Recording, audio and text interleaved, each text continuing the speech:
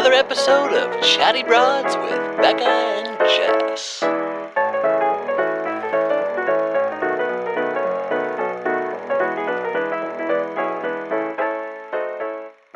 Oh, 3 hours. Jess, we did it. We did it. And it actually wasn't that painful. You know we what? both enjoyed it. That was a great season finale. It was, dare I say, like the best season finale we've ever recapped? It was unexpected, even though I knew what was coming. I mean, Pete's was wild.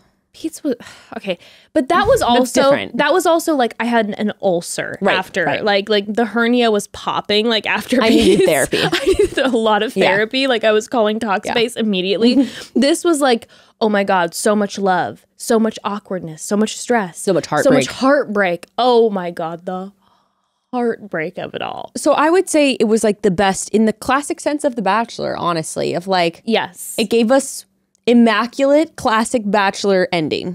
And you know what? I feel good because I felt like we were saying that midway through the season. We were like, we feel like this finale is going to be really, really good. It actually was not immaculate finale because in an immaculate finale, Brandon would be our Bachelor. Broads, Becca and I, the amount of times we were like yelling about the fact that Brandon was not the Bachelor. Now, granted, we talked about the fact that the turnaround for the filming was so soon that perhaps Brandon was still too heartbroken. It might have been much. I mean, dude, this after the final rose, The Bachelor has been long and filmed at this point. Yes. So they did it like right afterwards. That's so a lot. There's a chance that Brandon was just like too hurt, but he would have been such a good Bachelor. And he like killed the live portion of after the final rose. Like he's great on camera. Yeah. Now we'll get to the Clayton portion later because I don't want to go too heavy-handed about hating on Clayton because I just felt horrible for him because of what the producers did to him.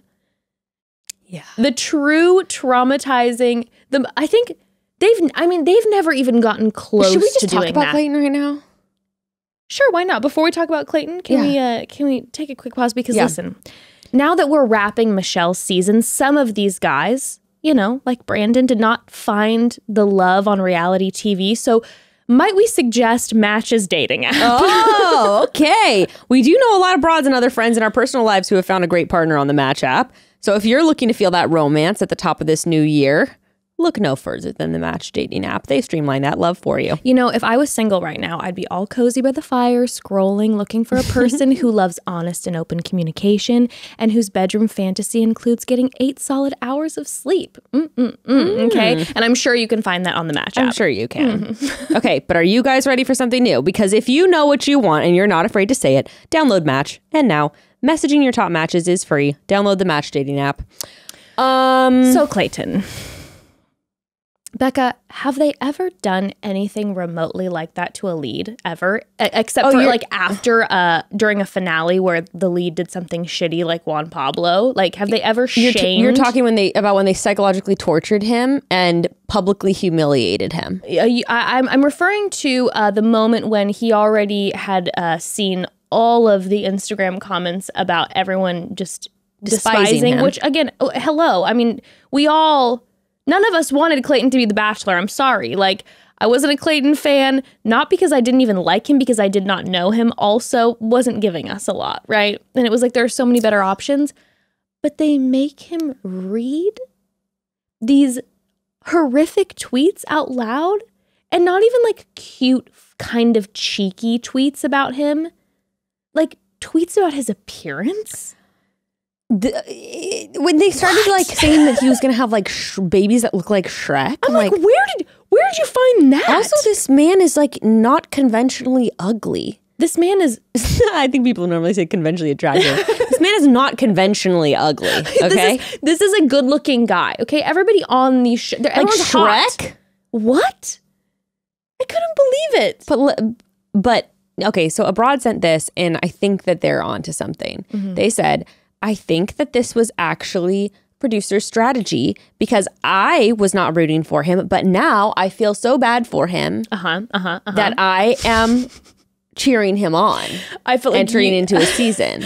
I felt like you and I. Oh, it worked that on us. was our story. We were like, oh God, here I comes literally Clayton. like folded my arms and I'm like, he's the underdog that I am rooting for now. I'm like, how dare they speak about our Clayton this way? Clayton? Our Clayton? Our Clayton? They really did that. I mean, these producers are like, we're not going to be able to convince these people in 10 minutes to root for this guy unless we torment him. Yeah. Mm-hmm. It was horrible. But it did, you know. I think it was effective. But, you know, as we talked about, he seems like an earnest guy. This is the thing, and this is what we always said about Clayton, is we never had a problem with Clayton. No. He was, in his conversations with Michelle, he always seemed lovely. He seemed lovely with the other guys. He just talked a lot about wishing that he had the same confidence that Michelle did. So that was kind of the only conversation we got from him. And we were just like, why Clayton? He's like, I love my family. Don't you love your family? Yeah. And so we were irritated at, production for choosing Clayton, not irritated at this man who we really know nothing of. And poor Clayton is getting the harassment like it's his fault. Like, of course he's going to say, yes, I'll be the bachelor. When producers ask him, he's like, me? I was barely on the... Me? All right, sure. Why not? YOLO. Terrible. He's like, 2022 is really going to be my year. You just saw like his sad smile. He's just like, yeah, no, I've read it all. And Caitlin's like, don't do that. Don't do that. I do have to give this man some serious props. He handled it so well. He did. I would have been weeping, like publicly weeping. Also, how do you just not have a look on your face where you're just like, He like y'all set me up for this, you bitches? yeah, like what? You seriously are gonna do this to me after tormenting me during the filming of my season? Now this is my first like live moment. Unbelievable. Also, what I said when we were watching it is I'm like, it's different on Jimmy Kimmel when celebrities are reading it because they're celebrities with fame and fortune. Yeah. Clayton has none of that right now. Nothing but haters. Literally not a single fan out there except for me now. Production really owes that man a house after his season is done. I am dying to know how much they gave those two for a down payment. Absolutely. I gotta know. Dying. Please, Michelle, Nate, one of you, please tell us. Slide into our DMs. We are itching with curiosity. What if they give him like a $50,000 check or something? That would be wild. But I wonder how much she got paid for her season. I don't know. Do you know how much leads are normally paid? Oh my God. Apparently supposedly, I mean, this is in the little tabloid articles I've Googled before. Supposedly Emily Maynard was one of the top paid ones ever or something. Really? Yeah. And she got paid like $250K or something like that. Okay. Supposedly. But I think is it like normally like 100,000? I think it's like 120, 150, something like that. But I can tell you what, Dancing with the Stars, they made a hell of a lot more on that show. Yeah. I know firsthand. You're making like over 300K probably. Wow. I know. Well, it depends on how far you get in the season. Now, but yeah. That's an astronomical amount of money. Yeah. Now, I will say, Dancing with the Stars, the amount of work that takes baffles me every time. Whenever I would just watch like moments of their rehearsals, I'm just like, I can't even understand.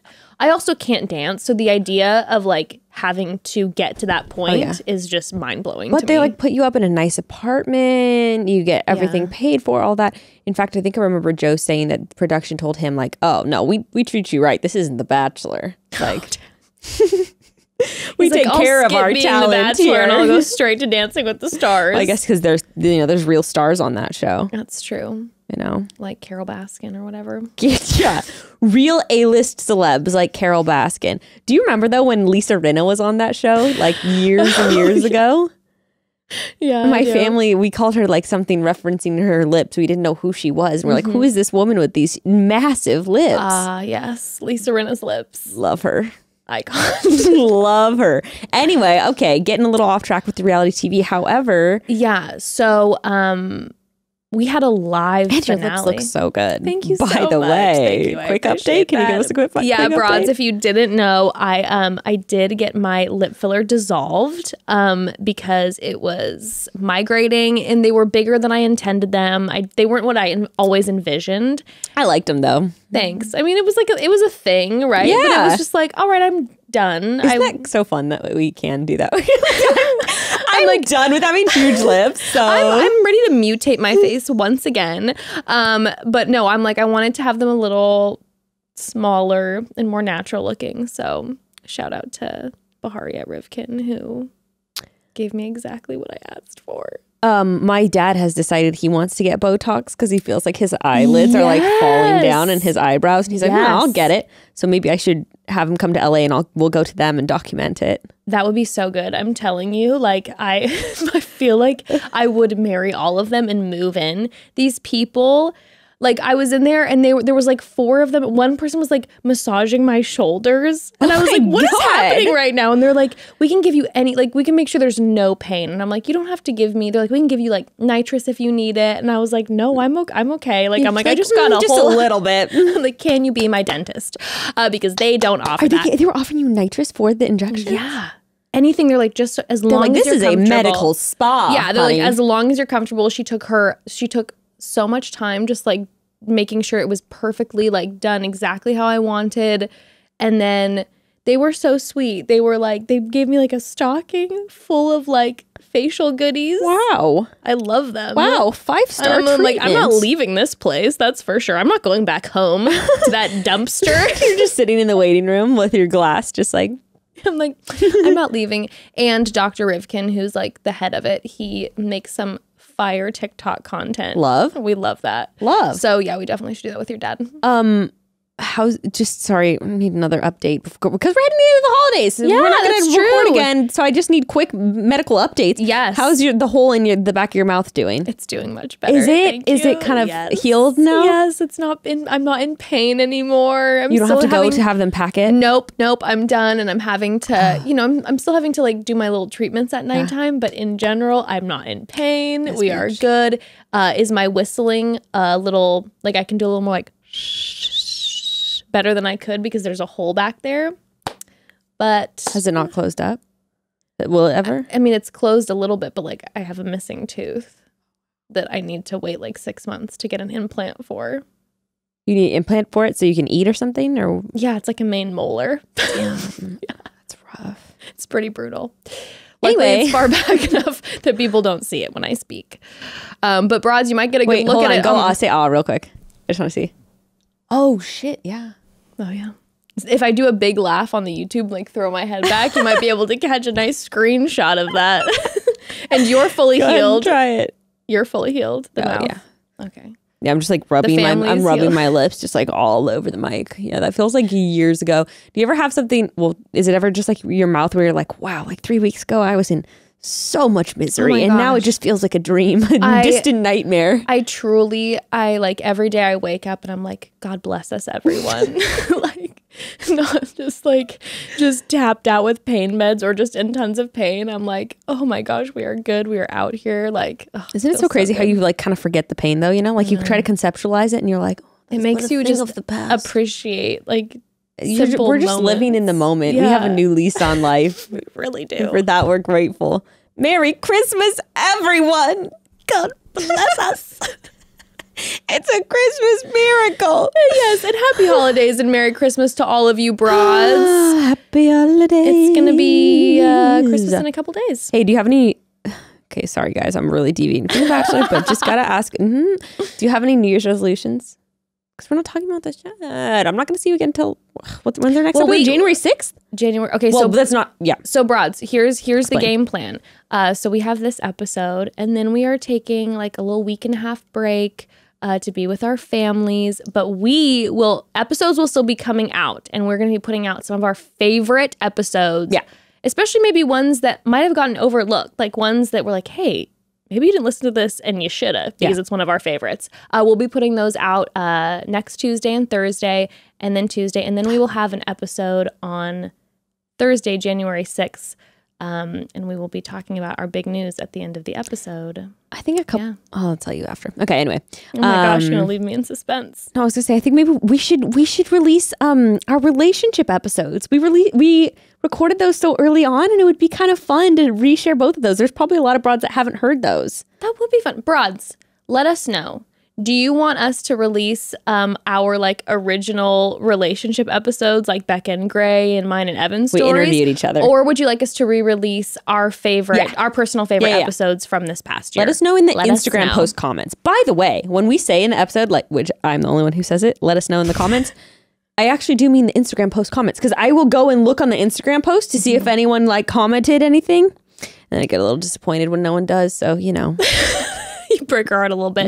Speaking of the Instagram comments, you let me know, because I hadn't seen them. You let me know that some people, because you're obviously a Brandon stan, that some people were saying that they sided with me on not being a Brandon stan. And that seems like what was insinuated. Like, I'm Team Jess on this one. I would like to make something very clear. I have been, and if you go back and listen to the episodes for the past like 5 or 6 weeks, I am a huge fan. People hear what they want to hear. I am a huge fan of Brandon. I love him. In fact, I may be in love with him now. I just always thought she was going to pick Nate. Yeah. And I also always wanted to talk about, I felt like they were giving Nate kind of a shitty edit. And I wanted to like say, these are my thoughts about maybe why he... Like, I don't know, when they were doing the whole narrative of like, he's never been in love before and da-da-da. And I'm like, well, that's okay if someone's never been in love with before. Like, you don't have to, you know, hinge everything on that. And by the way, we did get a little moment where Brandon, when he was with Neil Lane choosing a ring, and he said, I thought I had been in love, but I guess I hadn't. So both of the guys had never been in love before, but, you know. But I love Brandon. Are you kidding me? Love that man. We're gonna get more into that tonight for sure. Yeah. Yeah. I don't think I didn't feel like Nate got a bad edit until this episode and the last one. And bad is maybe a bit dramatic, but you gotta it was he had a good edit for like the first like 2/3 of the season, and then I think it was, you're right, bad edit's dramatic. There was no drama because all the men were in love with Michelle. So they had to find one guy that they could maybe, I think, hinge certain things on and be like, maybe he's not as in love with her and da-da-da. And they focused, I think, on Nate because he wasn't as communicative about his feelings as Brandon is, because maybe he wasn't writing the most beautiful love letters I've ever heard in my life. Don't get us started. Do not even get me started. And also, the other thing, people talking about Brandon being clingy. Okay. It was it's upsetting to me. Stage 5, clinger, needy. Listen. Love bombing. Don't get me started on the love bombing thing. I'll actually get upset about it. Listen. Brandon does not have to be everyone's cup of tea. No, if you don't want to date him, if it's too much for you, get it. Yeah, totally get it. But in general, we watch these romantic movies, right? And we go, oh my God, I wish that he would say all those things to me, and that he would communicate like that, and that we could have like our notebook moments. And I'm like, this is the real life version of it. Except not toxic. Because I always forget how toxic the Notebook is. I am already wanting to jump to the end because some of his quotes. I personally never saw any red flags in his affection for Michelle at all. No. I didn't either. That's why when I was seeing some of the stuff that people were talking about online, I was like, really? It didn't feel unhealthy. It didn't feel like it was self-serving. It didn't feel like it was insecure. It didn't feel like any of those things. No, and I think that was made very clear when she broke up with him. His response. Yes. His response. He could have low-key, if he wanted to be petty, he could have been petty after the final rose. No, kept it super respectful, super classy, even though you could tell that he was going through a lot of emotions. Of course he's hurt, and he has every right to feel hurt. Yeah. But he handled it so incredibly. The fact that, like, even in after the final rose, when Caitlyn was like, are you still in love with Michelle? And he was like, I meant what I said, but I just feel like maybe now, because of her relationship, it's not respectful for me to go there. And I'm like, wow.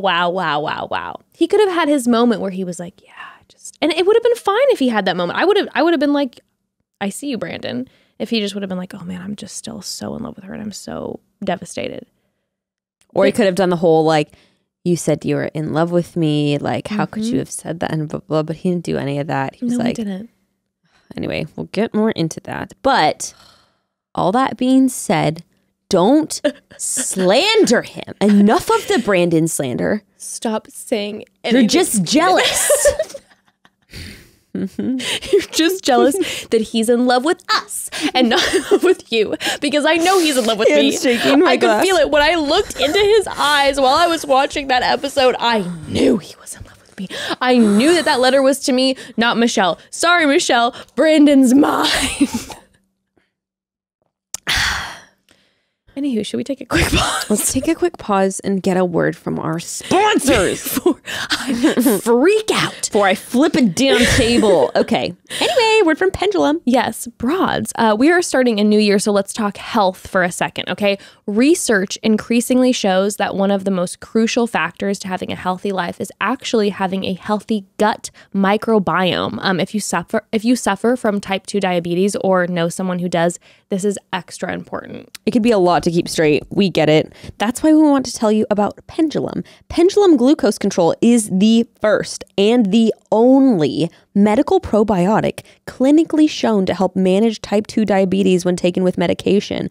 And in the past, a lot of the direction has been that if you just eat healthy and exercise, you can control type 2 diabetes. But it turns out that without a healthy gut, you might not see the results that you want. I am all about gut health. But with Pendulum, you can lower your after meal blood glucose levels easily, which helps manage type 2 diabetes. And again, it's a lot to keep straight, and science constantly changes, so it can be tough to keep up with everything. But that's what's so cool about Pendulum. Their team of doctors and innovators are doing groundbreaking work and have been able to isolate the unique strains of beneficial gut bacteria that can be so beneficial in managing blood sugar. It's such a huge development in changing the way that diabetes has been talked about and managed for years. If you or someone you love has type 2 diabetes, take control of glucose levels with Pendulum Glucose Control. Use code CHATTY at pendulumlife.com to get 20% off all the products. So that's Pendulum, PENDULUM, life.com, promo code CHATTY for 20% off. Broads, my leggings are working overtime this holiday season. Sure, they're meant for working out, but then working out turns into, oh shoot, I need to hop on this Zoom call, and then I need to wrap those gifts, etc., etc. So Lord knows I need a pair that are not only functional, but cute and can work for whatever I need them for, which is why I pretty much only wear Girlfriend Collective. When I tell you I'm obsessed with Girlfriend Collective, they are my favorite. Hands down, Girlfriend Collective makes some of the best activewear on the market, people. It's sustainable, ethically made. It's for everyone. Let's talk sizing. The Girlfriend Collective is for everybody every day, which means all of their clothing comes in a range of sizes from extra, extra small to 6XL. Next, they're also functional. We are talking squat proof. We are talking equipped with pockets, different levels of support for whatever kind of day you have planned, and a variety of styles depending on what you like best for your body. Seriously, out of all the activewear I've tried, Girlfriend Collective is by far my favorite. It's lasted the longest. I feel the most supported in it. And cherry on top, it's made out of recycled materials like plastic water bottles that would otherwise end up in a landfill.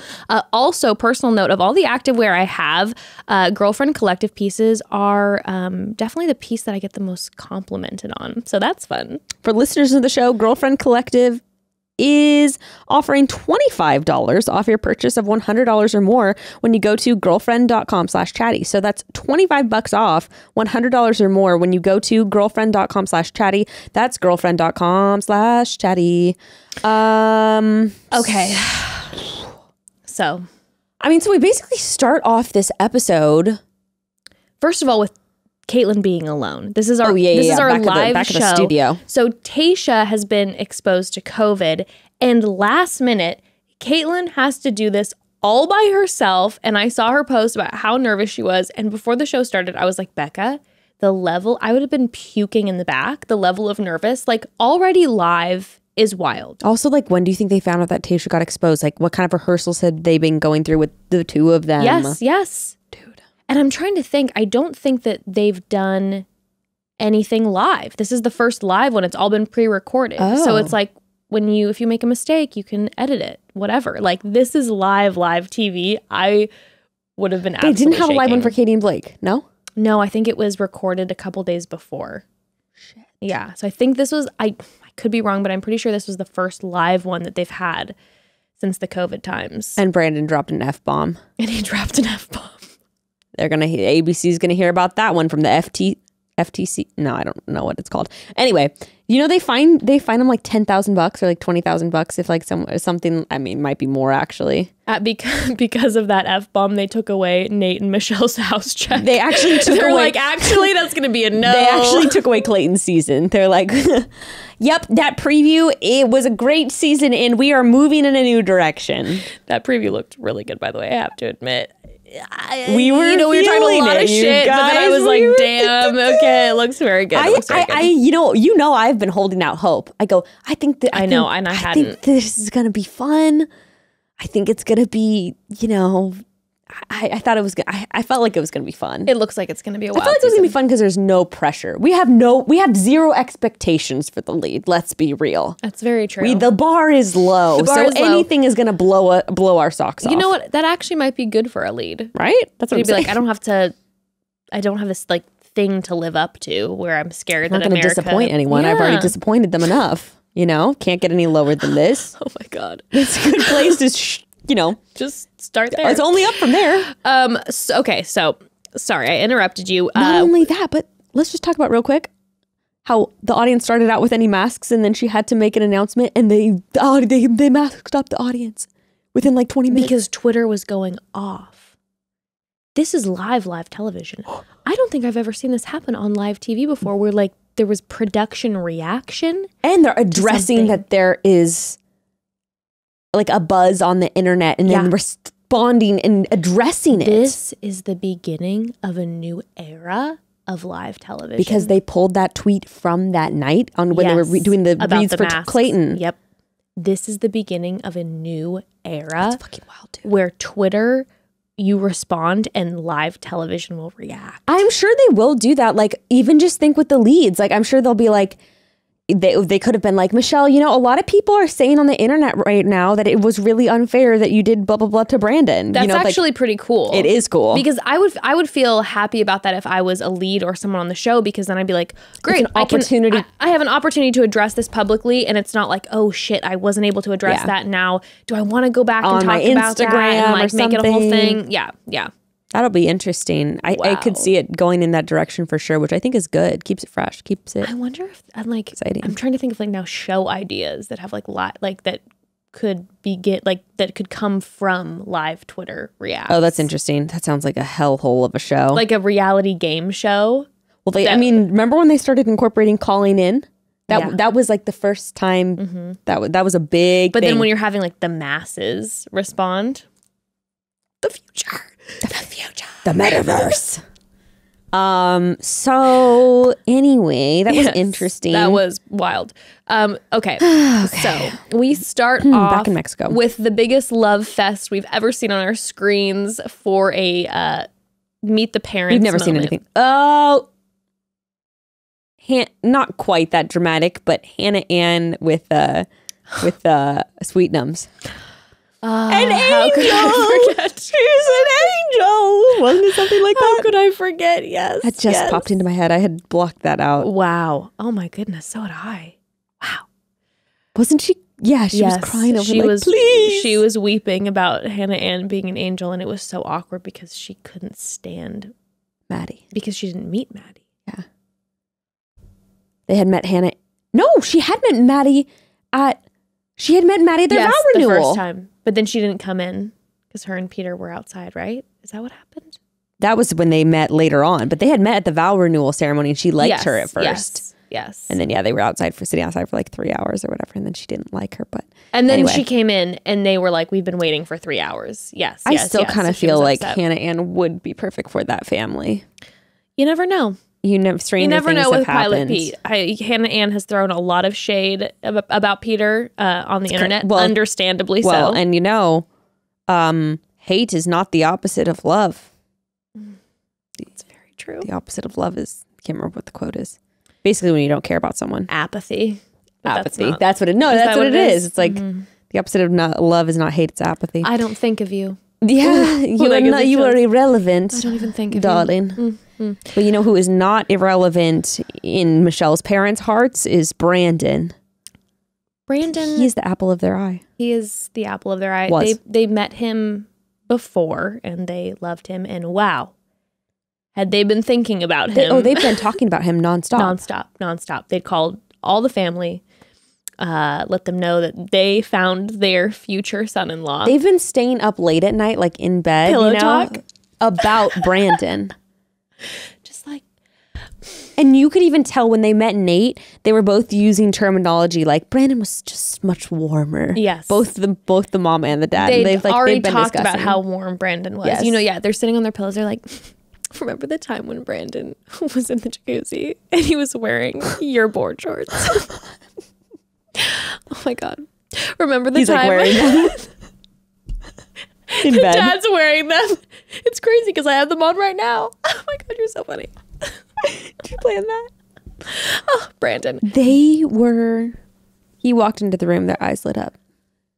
They were so obsessed with him.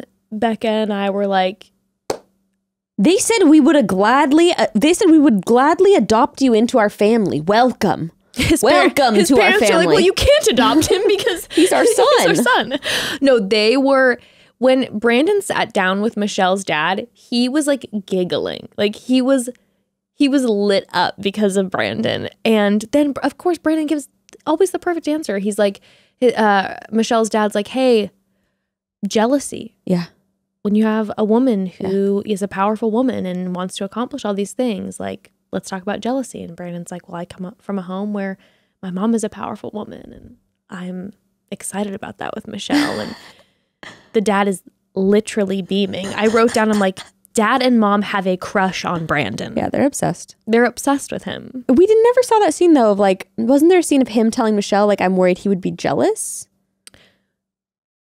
I think that editing Okay. was done where the dad was saying to Brandon, I'm worried that someone could have jealous tendencies because of what she wants to accomplish with her life. And he was sitting in that exact direction. They edited it. That makes sense. Yeah.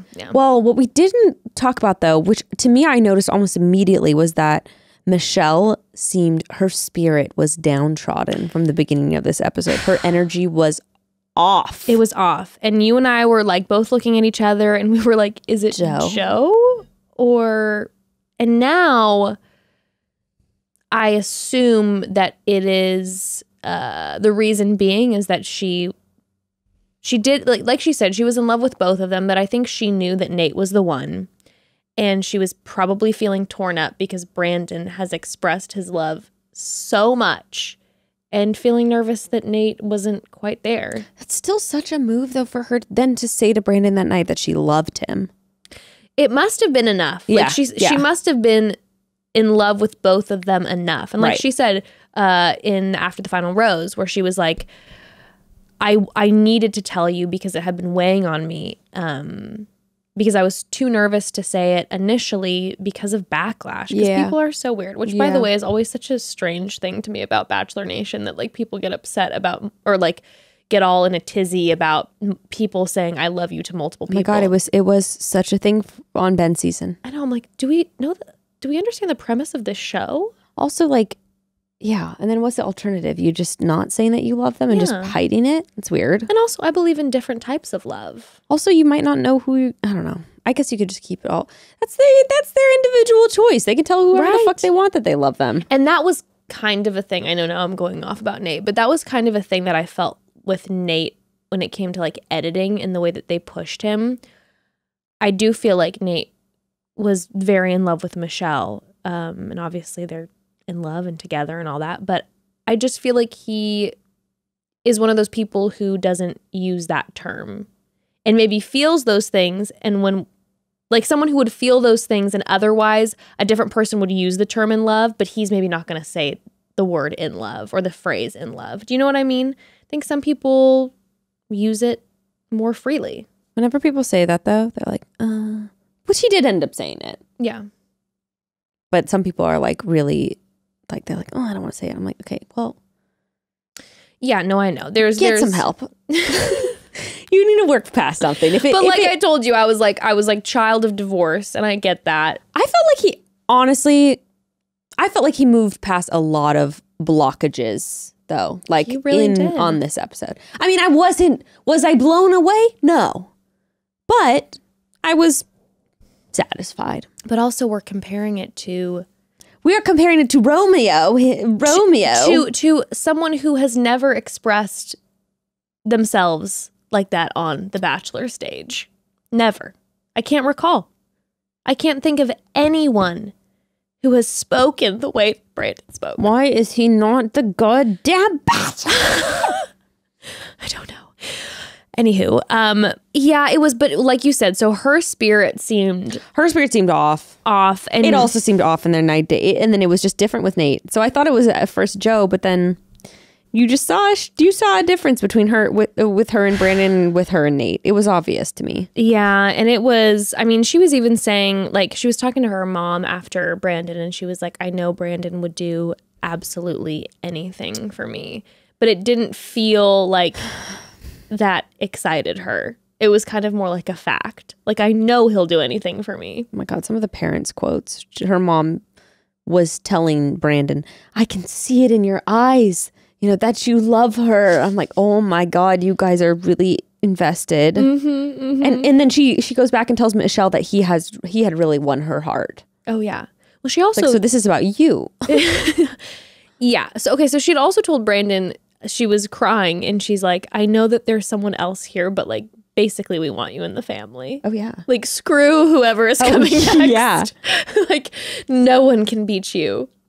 It was an interesting dynamic that you and I were watching, because obviously it's like, listen, I get it. When you are a parent and you see someone walk in who is so clearly in love with your child and and Brandon he's so warm and his smiley and kind, and you're like, this is it. And like they kept saying, her dad was like, he reminds me of me, and her mom was like, it's like us. I want you to have what we have. Yeah. So there must have been this memory there where like you want that for your child, but sometimes what's good for you isn't what's best for your child. Yeah, I felt like the problem was, to me, and I won't over criticize because I'm not in their shoes, but what I noticed was that I felt like they weren't paying attention to her. They were more paying attention to the guys. So, but I think they should have directed their focus a little bit more, and instead of focusing so much on reading the guys, they should have focused more on reading their daughter. Yeah, like, you seem off. Is everything okay? Granted, I mean, I think that maybe for them it's kind of hard though, where they're like, in their, you know, when you have a family member and you have a whole narrative of who they are, and sometimes it's hard to shift outside of that narrative of, for them, having been in an abusive relationship, their thought is probably like, don't worry about this, honey. We got this. We're going to figure out the guy that is the best for you. And they maybe didn't trust her judgment a lot in that situation. Yeah. I can't say, even that aside, that I would have acted much different. I'm like, maybe I would have, but I don't know. How do you think you would have handled it? If you really liked one guy. I probably would have been just like them. I know. I think I would have like, too. I would think, I wonder if I would be thinking strategically and be like, okay, if I... Because we talked about this when we were watching. If I make too big of a deal about the one that I really like, then maybe I'm going to push my kid into the arms of the one that I'm not into. I've raised a young child. Reverse psychology. I mean, like, my God. Brandon's okay. I've done this exact thing with my parents before, where like my mom, there was this guy that I was starting to date, and I thought I liked him. He was fine. But my mom couldn't stand him, and she was going off about all these things. And then you were obsessed with him. Obsessed. Thought of him night and day. And then I was like, screw you, Mom. And then as soon as I kind of started to date him, I was like, I don't really like you that much. But so I would have been maybe thinking about that a little more strategically. But to be honest, if I'd be in their shoes, and especially too, like, with what's happened with Michelle in the past, how then she was living with her family when she was sick and going through all of that, I would be very protective, honestly, if I were her parents. And if you met someone like Brandon who was so warm and so kind and so completely in love with your kid, I'd be like, also, this is our guy. Who knows what her ex's personality was like. And I'm sure if there's even one thing that reminds you of them, I wondered. Someone new. I wrote that down. I was like, maybe whether it be looks, voice, facial expressions reminded them of the ex when they saw Nate. Like maybe there was something just that. Even maybe the ex wasn't super interested in being close with the family. So then when they see that trait in Brandon where he wants to be close to them, they're like, yeah, this is the man. this is what we've been dreaming of. Yeah, it was quite a night and day difference because these folks were just singing Brandon's praises, and then we shifted into Nate meeting the family. What is so funny is like Michelle didn't actually seem nervous heading into the day with, like, I as the viewer was like, oh, I'd be so nervous. She didn't seem that nervous heading into the day with Nate and him meeting her family. I would have been shaking after the meeting with Brandon. Right? I know. I'd be like, how are they going to react when they were ready to propose? We were going to have like a 3-way proposal with Brandon. Baptize him into the family. He was ready too. He was ready. Brandon would have gotten on his knees. He was and about to get the all family crest tattooed on his arm. He was ready, right on the back. Written right on his back. Yeah. No, she wasn't nervous. She didn't seem nervous. And Nate seemed nervous. Oh, he definitely seemed nervous. The guy isn't super quick on his feet with words, and he was struggling. It was interesting to think back to Nate in the first half of the season, where Nate was kind of like a leader in the house. And kind of the smooth talker. Mm-hmm. With Michelle, with the other guys. Very like in control and a leader, like big leader energy. And the past 2 episodes, it's very clear that like that level of vulnerability has put him out of his comfort zone, because we're seeing Nate for the first time like not quite knowing what to say. That's kind of sweet. It's like as his walls are being broken down, he's becoming more vulnerable and doesn't quite have it all together in the same way, that's cute. And he shared that later in the episode where he was talking about how scared he is about losing her, and also that being vulnerable and opening up is new to him.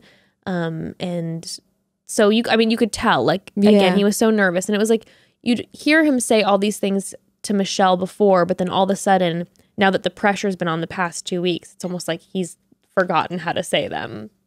And so when he was sitting with the parents, the first thing he says to them, and I was like, Nate, why are you leading with this? The first thing he says is he's like, well, I've never really been in love before, and this is like the first time. And I'm like, oh my God. No, and he was also saying like non-things, where he was just like, and this time, getting to know her. Yeah. I just want to be near her, and she's amazing, and this has been an amazing experience. And I was like, what about doing a sonnet like Brandon? Yeah. What have you prepared? What poem have you written for us? What was hard though is that they were already coming into it. Like, I mean, they said right before he showed up, like, it's hard not to compare to Brandon. Yeah.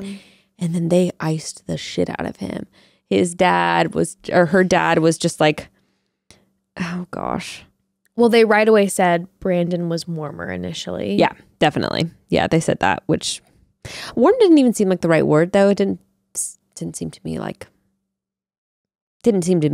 he was being cold. No, Nate seems like a warm person. Yeah. He's very like smiley and friendly, but Brandon is like a warm hug. Yeah. Yeah. I think Brandon is, maybe it's the youthfulness too that we like keep talking about, I guess more earlier in the season, but like that youthful energy. I think Brandon also just has like negative 0 social anxiety. Like you saw it on the live TV. He was fine chopping it up with Caitlin. He could have taken over the show right then and interviewed Nate and Michelle, like he was ready to go. You want to just bring him out? I'll ask the questions here. I mean, like he's just quick. Like he says the right things in the moment. It's true. And I think he doesn't get in his head about that kind of thing. So with the parents, he was just, it's natural. You're quipping, making jokes, and that right away, you're just like, my son. Brandon seems like he's met thousands of parents. Right. And Nate seems like this is the first parent he's ever meeting. That's cute. But it's cute, but it wasn't coming across as cute to her parents at all. No. Her mom. I mean, he was having a Freudian slip or two. Yeah. That, oh my God, girl. I definitely don't take love seriously. And she was like, you don't take love seriously? I was dripping sweat. this entire, like this whole series, the first half of this episode in general, I was sweating. Because at first I was sweating because I was like, oh my God, we're in love with Brandon and he's doing so well, but Michelle seems like something's off. And then Nate comes in and he's just not killing it right now. And I'm dripping more sweat. When he had that slip and said, I definitely don't take love seriously. After she says, so you've never been in love before. And he's like, well, I definitely don't take love seriously. And I'm like, oh my God, no. She laughed in his face at that. Well, and then just after, you know, they're like, he's a really nice guy, I guess, you know. It did bug me that they kept saying, which I told you when we were watching, it did bug me that they kept saying, we want you to like have what we have. I was kind of like, okay, but yeah, like you said when we were watching it, they're like, well, you were like, well, I'm not you. That's my thing, is it's like, I mean, love looks so different for so many different people, and like relationships that would be better for one person might not be the best for another person. And just like different relationships are just different. Yeah. Like maybe her mom or dad would have fallen in love with someone else who would have been a totally different kind of love. Mm-hmm. We could have had 2 love stories. Maybe her mom could have ended up with Brandon and they could have been in a polyamorous relationship. And honestly, you never know. He said that he fucking missed them. He did, and he really hit that fuck hard. And then just muted out for 0.2 seconds. And he's like, oh God, so sorry. Shit. So charming. But yeah, when Michelle's mom was talking to Nate and asking if he's ready specifically for an engagement, yes, and all that. And he is like, or she said, I don't think that you're ready, excuse me. So her mom says, I don't think that you're ready. And he's like, oh my God. And then all of a sudden he's backpedaling, going like, I really hope that like, that's not what you heard. And I think that's not what I wanted to come across. Yeah. Like, I'm ready to get engaged. I'm ready to propose to Michelle. I heard like a little clip of him. I think it was one of the Bachelor podcasts. And he was like, after the fantasy suite, like that date, he was like, I was ready to get engaged to Michelle. Like, I was all in. So he was ready. But then he threw out to her, like, she said, like, is Michelle, like, the one for you? Da, da, da, da. And he's like, I don't know if I want to use those cliches. And I just thought it was interesting. I'm like, it's just, to me, what I felt like I was watching. Number one, he was nervous. But number two, I appreciated the different types of romance with like Brandon versus Nate. Brandon expressing himself in love poems, basically. And Nate loves her. But then he's like, I don't want to necessarily use these cliches. And it's like, maybe his view of love is just more like, I'm in love with her and I want to be with her for the rest of my life. But I'm a child of divorce. So maybe I don't want to say this is the one for me for all eternity. Like, I don't know. It's just the complexities of it. I appreciated those, but I felt like in this moment, then we're taken as you're not ready, run into the arms of Brandon. I think if he was just better with words, he could have said something like, you know what, when I hear words like that, I get apprehensive. Like, I come from a broken home. Mm-hmm. It's something that can be really triggering for me, but I'll tell you what, she is the one that I will love for the rest of my life. If she decides that she wants to be with me, she is the one that I will treat like my queen until the day I die. And then her mom would have been like, oh. But, you know, he's not a wordsmith like Brandon and I. Like myself. But yeah, I don't know. I think they're cute together. I'm still a curmudgeon. I'm still not totally sold on Nate, but I'll let it be. He's not a bad guy. Everything he's shown is that he's not a bad guy at all. He's a good guy. I think he's a wonderful guy. It's just I'm still not fully in love sold with Brandon. I'm still not fully sold on him for Michelle, but I'll get over it slowly as they prove their love to me over time on Instagram. And they must prove it. They must. or I will unfollow and I will DM them, you know, just to let you know I am unfollowing. I stopped following you because I didn't quite see your love. I don't support your relationship. I wanted it to be Brandon. Can you imagine? Michelle is just like, you're blocked. Excuse me? Good God. Well, so Nate walked away and it was... This is where my heart hurt for him because he walked away. There wasn't a hug exchange. No. They had like kind of a fist bump and it was kind of awkward. And then he walked away being like, I really liked your family. Like, they were really straight shooters. And Michelle's like, they hated you.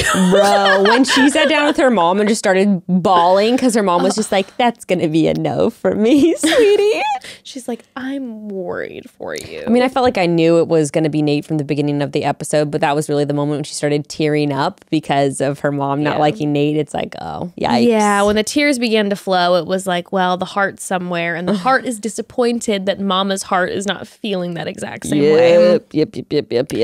Well, then Brandon had his one-on-one, and the feeling was there the whole time. Becca, we were looking at each other the whole Pained. time. We knew. We're like, he's gone. He's Pained. gone. I mean, it was her body language. It was her energy. She felt...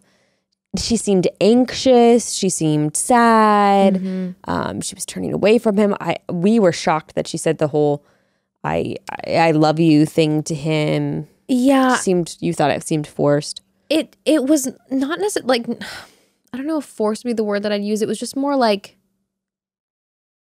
it just felt to me like that moment where you're trying to convince yourself of something. Yeah. Oh yeah. When you're like, I know. Me too. And I'm like, I think that's what I was watching, and I'm like, oh my God. Painful. Like, where you know the person in front of you is wonderful, and you know, like, it's right, but then there's this other person and you can't stop thinking about them. But then the person in front of you is so wonderful, loves you so much, and then you have like the massive blessing of your family. And so I believe that she was in love with Brandon. But like I said, I think love can have different forms to it. So it's just like, it seemed obvious to me when they broke up and when they saw each other again that they did love each other. yes, there is a deep love there. Yeah. It always came, I don't know, the last couple episodes, it certainly came across weird though in the parts that we saw on TV, the filmed parts, didn't it? Yeah. Well, remember after the fantasy suite? Oh, dude, what we forgot to talk about was that, actually it was in this evening portion. Never mind. She said that he checked in on her before the rose ceremony, and she was like, no one else did. The rose ceremony prior, when we thought that he was going to go home. Yes. And that was really, really interesting to me. She said, okay, yes. So she was saying, what is one of your favorite memories? And his memory included her parents, which made me giggle. And he said, I really fucking miss them at the end. I'm like, damn, this was real for him. He really loved them. This was real for him. But yeah, then she said that her favorite memory was when he pulled her aside at the last rose ceremony. So my goodness. The theories about maybe it was going to be Joe and Nate were feeling very real when she said that to me. Parasocial, my God. Oh my God. No, that's because we're drinking. We never drink when we podcast, but it's the end of the year. So we're having Captain Morgan and Moss apple juice. Yes, it's delicious. Cheers. I just finished mine. I have not drank Captain Morgan until like having the most insane hangover of my life as a freshman in college. I haven't had rum. I haven't had hard liquor in I don't know how long. So sorry, broads, if I'm a little off. No, I keep saying like his parents, her parents, and like just swapping some pronouns around. It's the end of the year. She was talking. Sorry. when she was talking to me. What did you say? When she was talking to me. They were talking to us through the screen. Listen, it was 3 hours. It's late at night, and it's the end of the year, and I'm finally feeling better. We just watched 3 hours of this shit. Okay, broads, we have to interrupt ourselves really quickly. Listen, I think I speak for all of us when I say optimization is key when working through your to-do list. If you can order it online or put it onto auto pay or do any kind of automation for anything in life, do it. It just means it's one less thing for you to have to worry about or, one less thing for you to forget about. And that goes for your birth control too. Start simplifying with the Pill Club. With the Pill Club, you can get your birth control subscription prescribed by a medical professional and delivered right to your door, and it comes in discreet packaging. The Pill Club carries over 120 brands of FDA-approved birth controls. Most are free with insurance, but otherwise, prices start as low as $7 a month without insurance. That's really, really good. And if you need any advice, their licensed medical team is just a text away, ready to help you. So yeah, you're hearing that right, broads. Birth control online, delivered to you, most for free. It literally could not be easier. No more doctor's office visits, no more waiting in line at the pharmacy. The Pill Club is the ideal time-saving solution. What are you waiting for? And right now, when you go to thepillclub.com/chatty, Pill Club is offering a $10 donation to bedsider.org for every Chatty Broads listener who becomes a patient. And your donation will help low-income individuals get access to birth control through bedsider.org. It's really, really cool. So go to thepillclub.com/chatty to get your first birth control care package, and you can donate to help more people in need of affordable birth control. Remember, that's thepillclub.com/chatty, and you do have to use the link to make a donation. Broads, I cannot tell you how many times I've signed up for a free trial because I wanted to try a service or watch a specific movie or get a discount on a product and then forgot to cancel, only to be charged for months on end afterwards. All because companies are super sneaky, okay? It's time to take back control, cancel those unused or unwanted subscriptions, and get your money back with Truebill. So Truebill is the new app that helps you identify and stop paying for subscriptions you don't need, you don't want, or that you really just forgot you even signed up for. So here's how corporations always get me. They make it impossible to cancel. It's so freaking annoying. So even if you do set a reminder to cancel before your free trial's up, or like whenever you need to do it, figuring out how to actually cancel can be an impossible task. But with just one simple click, Truebill can cancel all your unwanted subscriptions. It is incredible. Amazing. And on average, Truebill's 2 million users save up to $720 a year. That adds up. That's a lot. It just takes a matter of minutes for Truebill to go through all of your existing subscriptions and start saving you money. When I made an account, I was actually completely shocked just how much money I was spending each month. Subscriptions I didn't even know I had running. It was so frustrating. Thank you, Truebill. After going through each account and figuring out what I actually used and what I could do without, Truebill helped me get out of 3 memberships I completely forgot about. Wow. And I saved $25 a month now. Nice. Yeah. Okay, so don't fall for subscription scams. Start canceling today at truebill.com/chatty. So go right now, truebill.com/chatty. It could save you literally thousands a year. Truebill.com/chatty. But yeah. No, when they were having that. So you do think she was going to send him home? Part of me thinks so. But you know, he said, like, I'm putting it all out there for her. What did he say?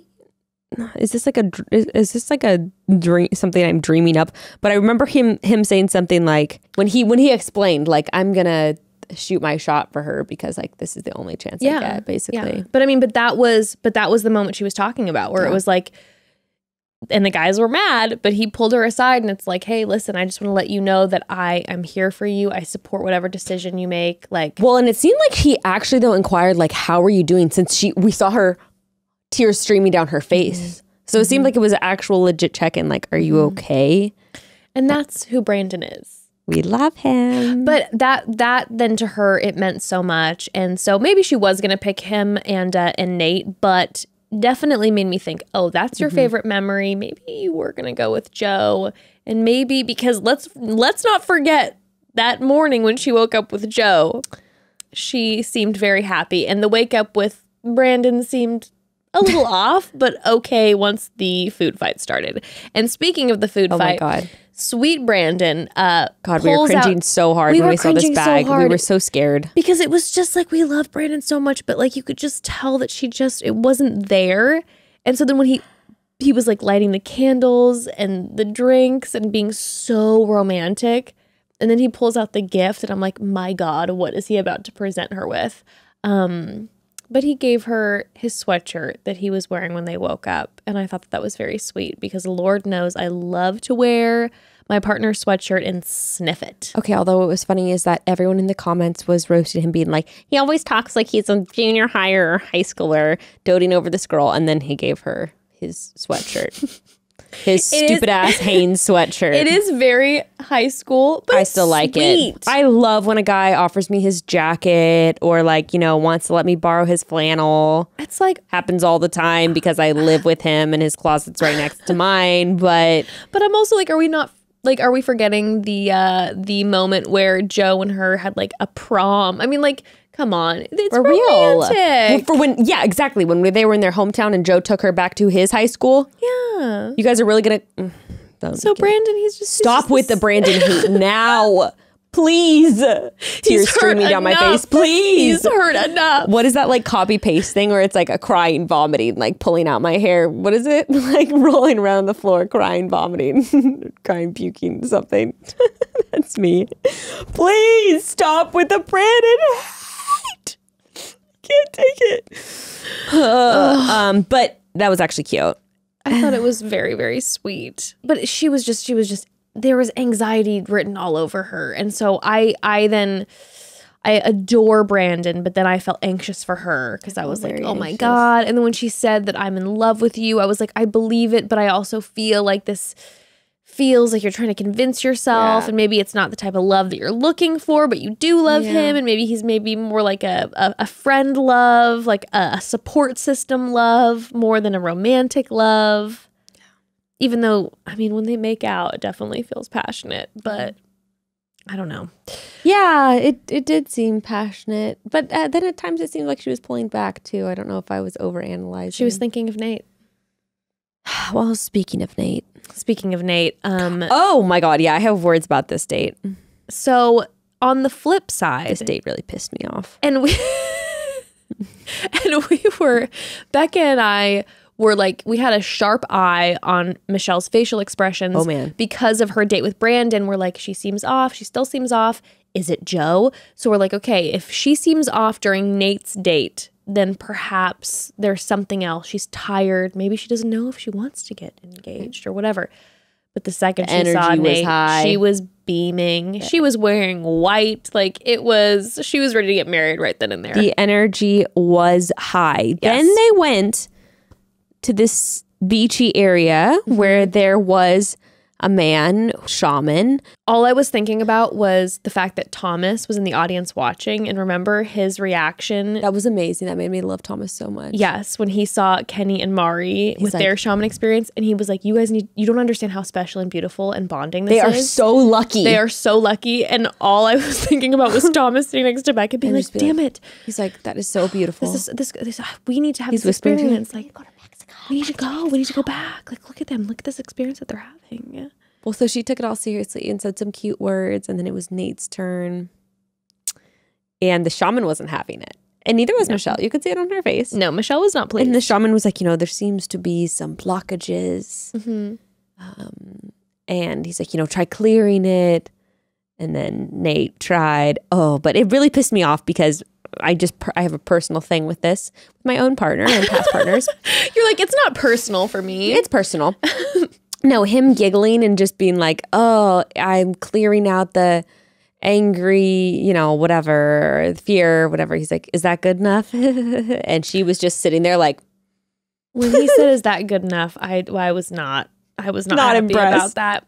Also, I feel like producers like really screwed him, and they gave him coals or incense or whatever that had water on it, because every time the shaman would light it, I didn't know what was going on. It would die, and he kept being like, "Oh, sorry, wait, 1 second." Man. Every time he was about to say something, and I was like, producers are trying to fuck with this man, and then with Michelle, and be like, "Look, symbolically, he's not ready.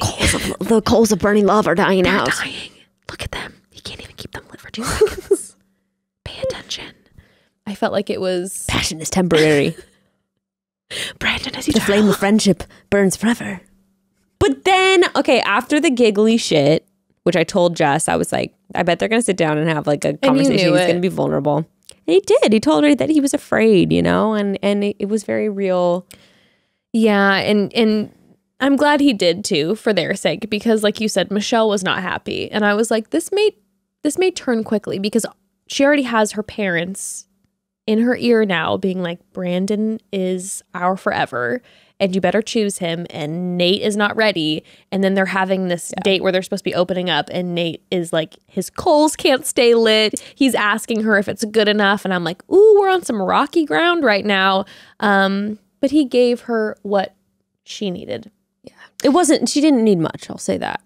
No, because she's in love with him. And it's like, just let me know, like, give me a sense of semblance with what are you feeling right now? Like, why? And I would be curious too, if I was Michelle. I'd be feeling nervous because at least what we've seen from Nate before, he wasn't this nervous guy. So if I was Michelle, I'd be like, why all of a sudden do you have a shift of energy? Yeah. Because you seem like when you and I are talking and I'm trying to get you to explain how you feel, you're sidestepping That's words totally real, and you're yeah. not being very direct with me. And like 2 weeks ago, you were very direct. Yeah. And our communication was good. Getting cold feet. Yeah. Yeah. Yeah. Yeah. Yeah.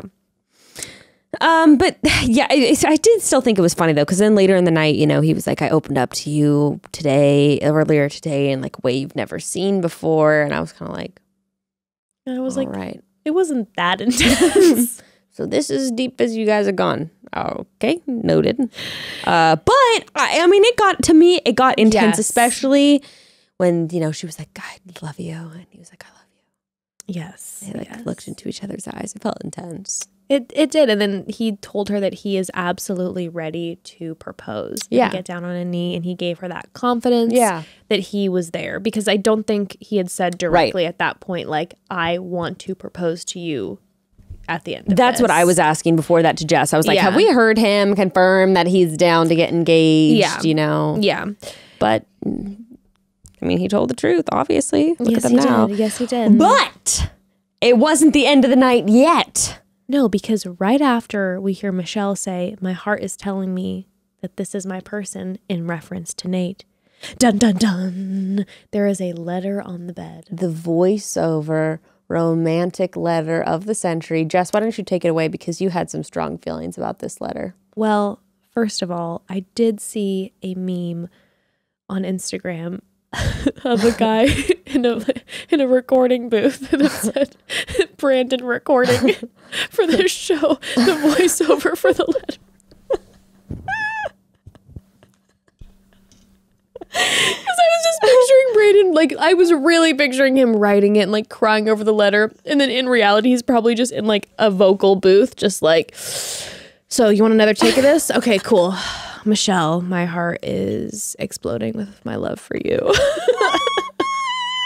I actually wondered about that too. And then I was like, oh, they probably But had the him. fact that they used his voice, it did. You saw I had goosebumps all over my body. It was something straight out of a movie. It was, I told Becca, it was the most beautiful letter I've heard on the show. And if you want to disagree, you can fight me, because there was nothing corny or cheesy about that. I didn't think so either. I thought it was beautiful. It was beautiful and it was perfect. It wasn't What like was the line you liked? He said, Michelle, follow your heart, because I followed mine and it led me to you. It was so beautiful. And then he also said in it, he did like a triplet, and I don't remember the first line, but he said, I see you, I will always see you. And he said another one right before that. And I mean, I see your parents. I will always see your parents. but he listens to her. Yeah. Like that was one of the things that she's talked about, like not feeling seen. And his letter really made sure she knew that he sees her and that he's there for her, regardless of what happens. Also, one cannot underestimate the power of a man who is putting in so much effort to show you, intentional work to show you that you are cared for. Gifts, notes, words, like just showing up, you know? Yeah, listen, I don't know. When you see someone who, without request, is doing that, all I think about is like, yeah, of course it's not going to be like that forever. But that's also the type of person that will probably continue to do that throughout your life together. He's demonstrating that he's thinking of you. Yes. And not also not in love bomby ways where it's like, I'm going to buy you this and I'm going to do this with champagne. No, it was always very like thoughtful and pointed. He's always there for her, and he's letting her know that. And then also when she doesn't choose him, he's okay with that too, because it's true love and he wants what's best for her. End scene. And that is the end of my dissertation. This is now called the Chatty Broads Brandon podcast. Brandon will be the our Chatty new Brandon co-host. He doesn't know it yet. He would be an amazing podcast co-host. He really would be. He's got the gift of gab, baby. Mm-hmm. He was doing that interviewing up there. Please get him on. If Nick Viall has him on and we don't, I'll sue. Wait, hold on. I want to check quick to see if he's on Nick's podcast tonight. He has Brandon. Okay, well, Jess just confirmed it that he's in the fucking studio right now. I'm suing for emotional damages. Brandon, why aren't you in between us right now? In betwixt us? Why aren't your legs intertwined with us on this beautiful blue couch, Brandon? Anywho. Anyway, so yeah. So should we talk about the part where she dashed his heart into the beach rocks? Oh my god. Well, first of all, we have to acknowledge the fact that Neil Lane is back, baby. Neil Lane's back. Neil Lane is back and bigger than ever before after consuming some more souls. Listen, he had his earpiece in, and the moment that Nate walked up to look at those rings, he was like, "So, question, son, have you ever been in love before?" You ever shot for one of these bad boys? Oh, no, why? Because you've never loved a woman? You want to take a look at my diamonds? Have you ever used one of these before? They can be touchy. They can be testy. Powerful things. Pick the right one, or else, cack. Off with your hand. He picked a nice ring. I have he to really say, did. I thought it was. He really did. He really did. And stunning. I think it says a lot about when a man picks nice jewelry, because your girl has gotten some things that are horrible before. Never from my husband. Never. Always, because he knows me, and I think that's important. What about your wedding ring? That's really the only thing. That was the only thing. But you know why? Because he let his dad have too much of a say in it. See, Michelle made the right choice by not having her dad have too much of a say in that relationship. That's the thing. His dad went with him to. Because his dad had the relationship with the jeweler, and his dad was like, "I think you should do this," and da da da da da. And Evan listened, and I love my ring, okay, because it's from Evan, but it wouldn't have been the one I would have chosen, and Evan knew that, but he listened to his father. Why don't you use the diamonds and get it reset? I've thought about it. Like, do it, girl. I've thought about it. Do Spoil it. yourself. Go crazy, you know. Okay. Anyway, sorry. Yeah, they picked out rings. And now I will tell you this, Nate was talking more about the ring shape representing their love than he talked about their love in general, which was interesting for me. Maybe he has a career as a jeweler. Maybe he does, but he picked out a beautiful pear-shaped diamond, I believe. And then it was Brandon's turn, and Brandon's like, "There's not a nervous bone in my body." He had zero nerves. He was like, "I'm ready to propose to my wife. I have the ticket. We are going to take a quick little trip. Producers say no. We're going to do it anyways because our love is that strong." And then his heart was absolutely smashed into millions of pieces because after walking down those treacherous stairs, you were really worried for everyone. I was so concerned about those stairs. They looked like they were going to crumble. They were very steep and there was no railing. And I struggle with my depth perception, so I knew it would have been a bad news. It would have been a lawsuit. Yeah. It would have been a lawsuit to ABC. Yeah, they were really testing that. But first of all, do you think they make the lead stay silent before so that the contestant can like basically propose? When you said that when we were watching, because like obviously I don't think they can make the lead do anything, but it is interesting to note when leads will literally sometimes, I think it was Caitlin, didn't Nick get down on one knee or something before she stopped him? He was like mid-knee. I won't forget that, but I'll never forget that. Devastating for him. But then there are other leads who will break up with the person before even the rose ceremony. So it's got to be up to their discretion, or maybe they're just more easily manipulated. Producers are like, let him say his piece. Or maybe some of them want to hear it. True. They're like halfway in between and they're like, I don't know. I mean, it seemed like Michelle had a hard time saying goodbye too. And it's sort of like, you know, maybe in her heart of hearts, she's like, I won't know until I see them come down. I don't know if she heard anything he said because we sure didn't. The thunderous waves, the tsunamis in the background. I saw Robert Mills post and he's like, "Sorry everyone, we turned up the audio as loud as we could." I'm like, maybe a different location. Who scouted this? Come on, they better be out of a job. Fired. Because it was we could not. Becca and I had our ears pushed against the television. I was like, I can't hear anything right now. The only thing I could think is like maybe the tide was lower in the sea when they were scouting the locations, and the sea was much less tumultuous. That was the only thing I could think of because that was, dude. And they couldn't hear a didn't put word. subtitles on the show. Come on, guys. You got to know. You got to know when you're watching it back before you put it out that no one can hear it. No one. I was literally trying to read their lips. Yeah, it was really bad. But what I could gather what was happening is he was saying beautiful things to her, and then she shuts it down. And he is next level devastated. Like you see it all over his face. His face was like he was about to pop a vein, trying to hold back tears. His face literally looked like he was in physical pain. Like his heart was bursting in his chest. He was trying to stop himself from just tears streaming, like just sobbing. And as the tears are welling up and he's trying to hold back everything, oh my God, he tells her that she was worth every second. And off the cuff, that's what he says.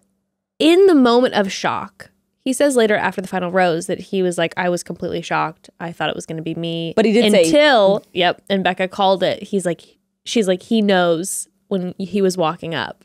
Granted, it was all over her fucking face. But he's like, the second I saw your eyes, I knew that it wasn't it. And yet he said everything he needed to say and wanted to say. And you know what he said when he got to the top of those treacherous stairs? You mean after he held her face and told her that like she was always going to mean so much to him, and they told they told each other that they love each other, that they love each other, and then they had that moment where he was like, I hate goodbyes, and she's like, I do too, and then they separated and he did the look over the shoulder. What did he say, Bekah? We were crying. We were crying. We were totally crying. He said, I would go chase after her, but I don't think it was a mistake. I think she followed her heart, and there's nothing you can really do about that. That's all you need to know about this man and his character. A man respecting boundaries. And respecting her. Yes. Being like, respecting, yeah. Even in the face of devastation and heartbreak. Utter heartbreak. He was bawling once he got to the top, like sobbing. Like his snot was coming out of his nose, like bawling, crying.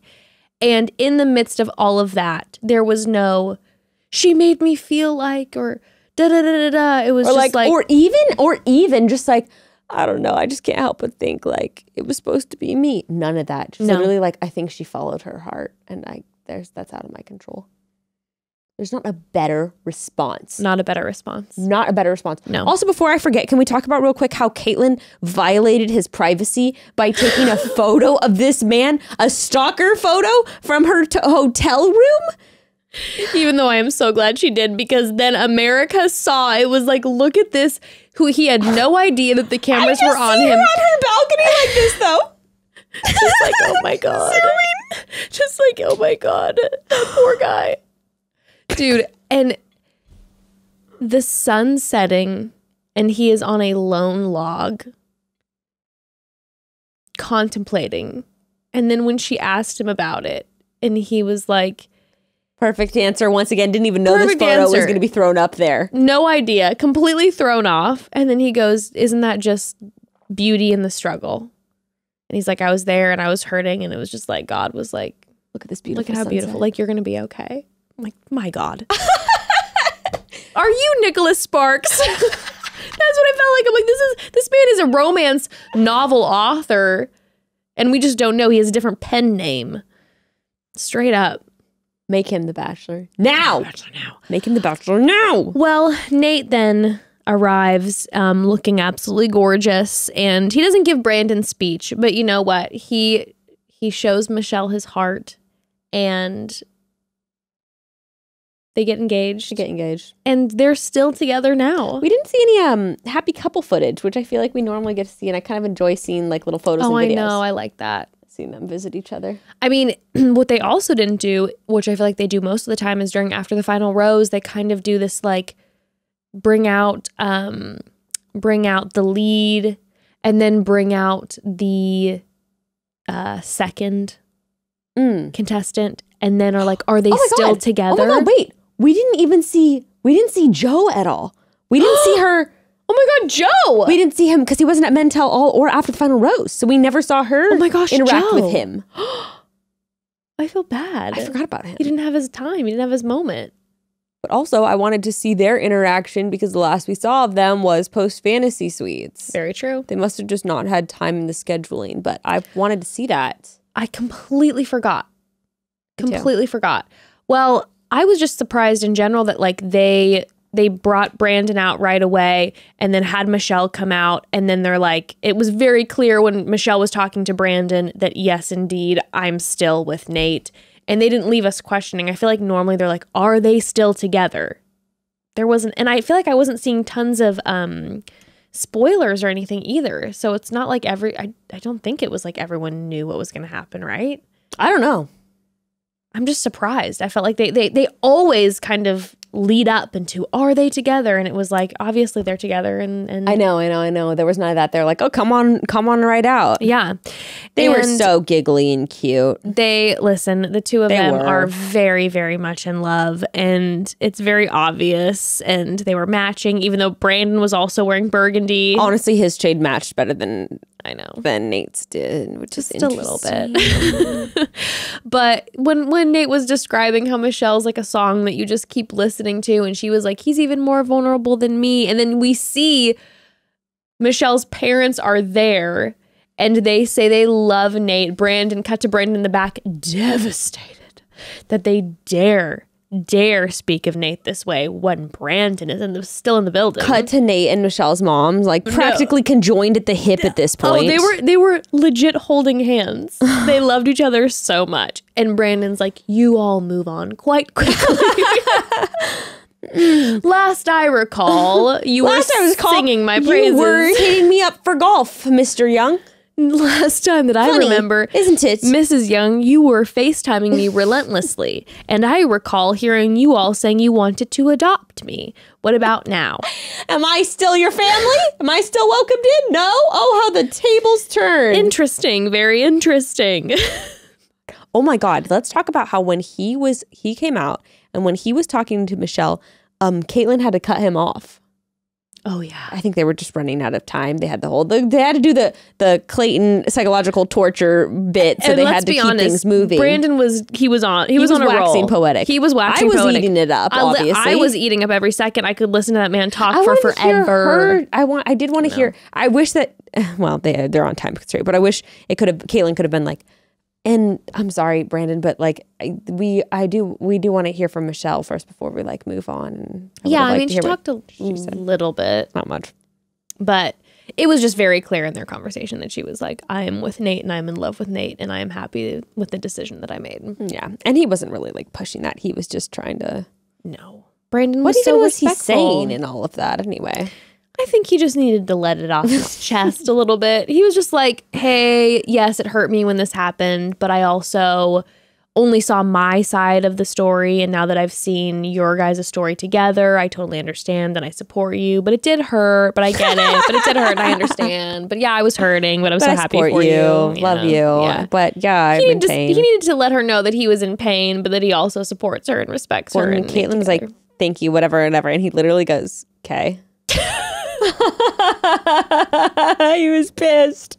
Like he forgot she was there. He forgot he was on TV, and he was just like, yeah, no. He was like, I'm talking to my ex right now. Like, I don't see the cameras. He's like, what are you? And when they panned out, he was still talking to Michelle. He's like, I'm gonna hold up. I'm gonna finish my thought. One moment, please. I need to finish what I was saying. I had this planned out. Caitlin's like, dude. I have to cut to commercial break because you've been talking for an hour and a half. Literally. We all love you, but it's a little long. This is live, and I'm trying to do this. I'm trying to keep my job. I'm trying to do this by myself right now. Oh my God. Also, cut to Polly. Okay, hold on, Becca. Explain to all of us who Polly is. Okay, Polly's role when I was on the show, granted, he sort of was like a mascot then too.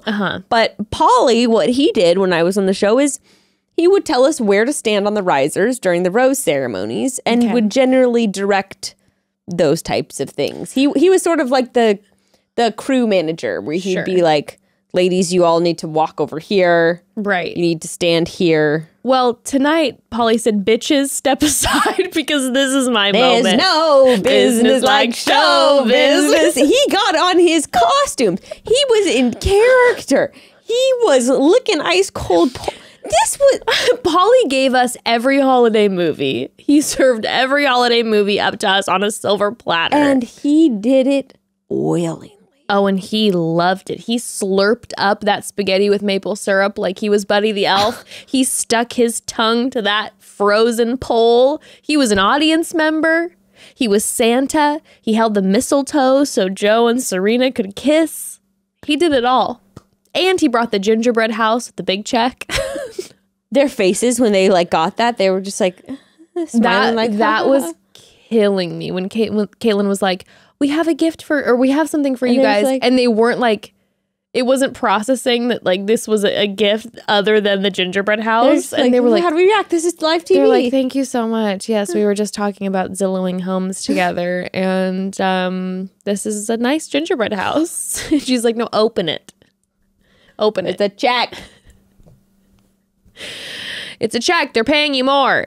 I mean, I couldn't believe it though. They were like, we're getting a home. We're going to get... we got the date. I was so happy for them. When did her season wrap? Do we know? I mean, I'm sure it's on the internet somewhere. Yeah, let me see.